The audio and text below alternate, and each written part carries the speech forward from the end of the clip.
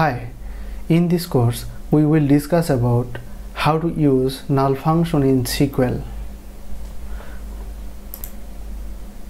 Null function. The null function is to be used when we do need to set value instead of null value. The question is here, why do we need ISNULL function in SQL? If you have to sum two or more numbers but some of them are null value and we can't sum with the null value. For example, if we have two numbers is 50,000 and another one is null respectively, so 500 plus null, our result will be undefined. But if we use 500 plus is null and the second number here is null, here we use the ISNULL function for second number, and then we will have the result for sum of two numbers. The SQL syntax for ISNULL function. First, ISNULL, then column name, comma, replaced value.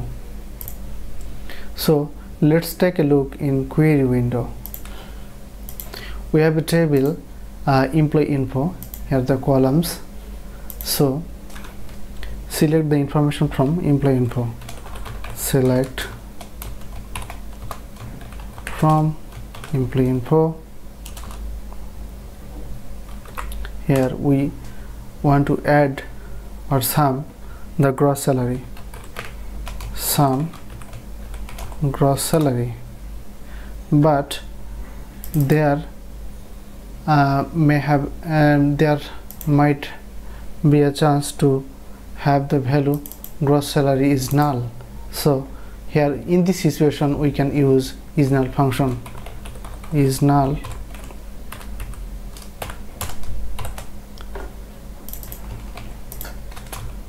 as gross salary,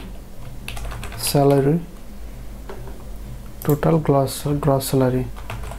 Okay, this is the aggregation function. So I just want to see the using with respect to current status,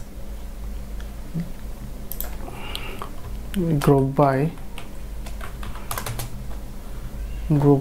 current status.